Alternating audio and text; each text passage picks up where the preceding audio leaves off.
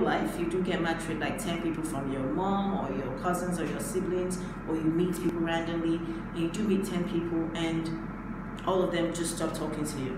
So I'm gonna go by the response I get. So she was like, all 10 guys just stopped talking to me. I don't know why. All of them just stopped talking to me. They just chat with me like once or twice or 3 times, and they just stopped talking to me. And because we tried to, before we let you sign up again, we tried to find out what the issue is. Because if you've had like 10 matches and they all just stop talking to you, signing you up again without finding what the issue is not going to be helpful to anybody. So you're going to go and meet 10 more people. It's going to be the same thing if there's an issue there. So we tried to find out. So I was like, do you want me to get feedback from them? And she's like, yeah, sure, cool. So I get feedback from the guys. I'm like, what's going on? You know, how was this match? And then they were like, she was really boring. She never wanted to talk on the phone. She was always busy. She wanted to chat, but chat-wise, she was really boring. So I got back to her and obviously said this nicely, and then let her know that I want to see her chats, because on Elite and VIP we do that chat check.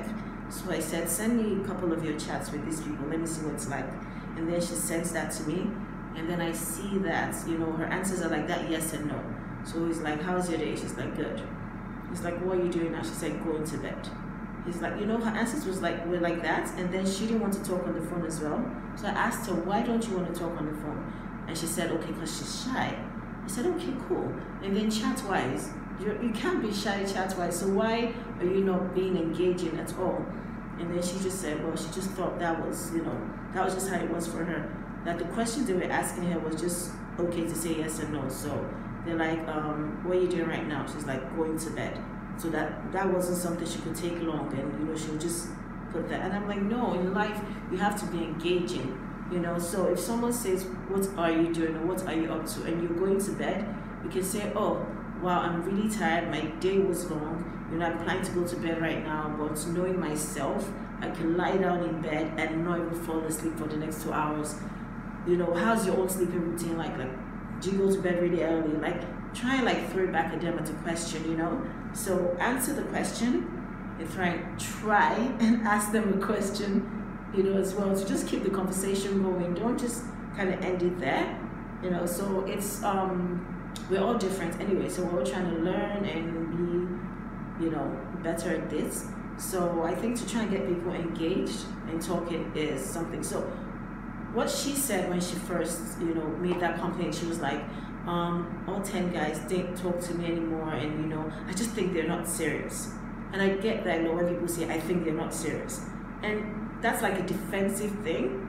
Like when you say you met like 10 people, like on the platform or off the platform, and all of them just stop talking to you because you think they're not serious, like out of 10 people, I mean, a couple of them should be serious, right?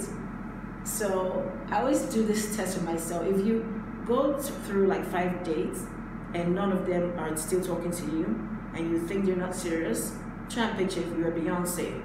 Would the result be different? You know, or if you're more engaging, if you're like, you know, speech-wise, or you know, something else about you, would it be different? So instead of thinking it has to do with the person or with the people, actually, you know, try and also look at yourself, especially when the numbers are high. So if it's like I meet 1 or 2 people, I'm gonna be like, well, y'all are crazy. But if you meet like 10 people, you have to look. I mean, even with your friendships, if you have 20 friends and 10 of them stop talking to you, you have to look at it like, did I do something wrong? Did something happen? You're not gonna say all 10 of your friends are just crazy and mad and not serious, you know. So try and also look at if, you know, the reason could be from you. It just helps us to be better versions of ourselves. And of course, when she knew this about herself, she decided to learn how to text more, and then she took advantage of the chat check more, the chat check. So she took advantage of the chat check more, and you know, send it to us, and then would send it back to you and say, okay, this is just too boring. I wouldn't want to chat with someone that was like this, because it's just, it takes an art to chat properly, you know. But I always tell people, try and talk on the phone more. You can kind of just get the mannerisms there. You can read the person's tone. It just gives you a whole like 5D experience of that conversation, as opposed to chatting where you get like a 2D experience of that conversation. Because because you can't hear the person's tone. You don't know if the person is happy or angry.